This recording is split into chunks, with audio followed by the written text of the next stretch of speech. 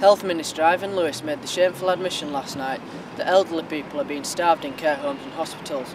Recent figures show that more than 2,000 care homes have failed to meet the minimum nutrition requirements.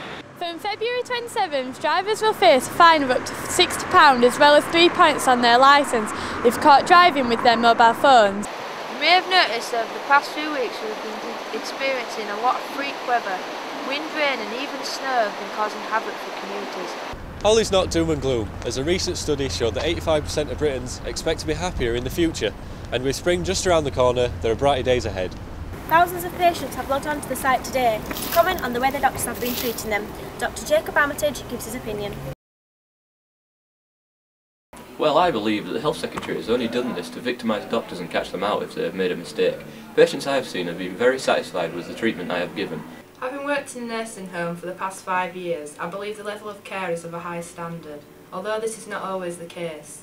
There are some workers who abuse their role. Recent studies from the DVLA show that drivers who use a mobile phone whilst driving, whether handheld or hands-free, are much less aware of what's happening on the road around them.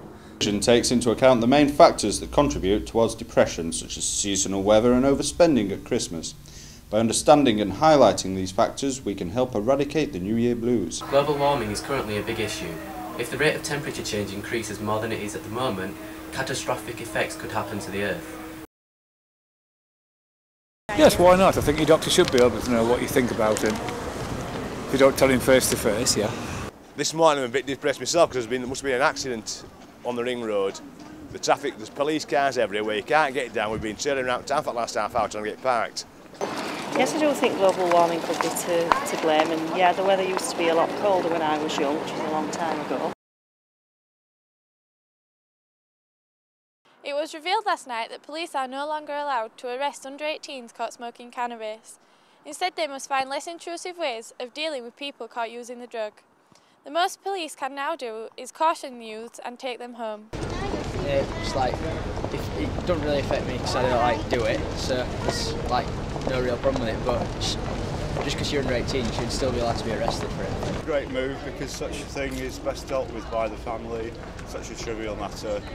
Bit of encouragement, I wholeheartedly approve. Well, it's better than what it was before, but I think that nobody should be arrested for cannabis because it's a natural substance, very few side effects, it should be free.